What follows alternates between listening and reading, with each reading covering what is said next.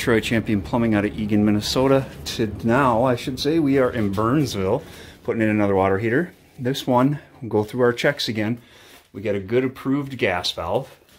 This water valve we are going to replace. It's a gate valve. It's not a full port valve.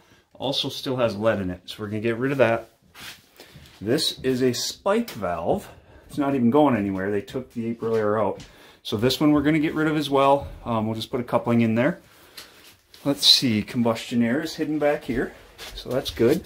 We have our 4-inch venting that runs up, and I'm going to go around to the other side. Into a B-vent liner. So we have no clearance issues with the single wall, the B-venting, and it does have a good fire stop. So nothing here needs to change. This is a 40-gallon gas atmospheric, which means it uses the air and the heat to get rid of the fumes. I will chime in when we're done, but this is another pretty straightforward water heater. Here we go. Again, Troy, Champion Plumbing. Got the water heater in. This is a Rude water heater. Again, gas, gravity. We got a new ball valve.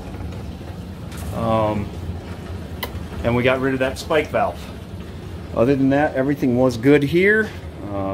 If you have a need for a new water heater or any other plumbing needs, please look us up on the web, www.championplumbing.net. Give us a call, 651-365-1340, and please click that subscribe button.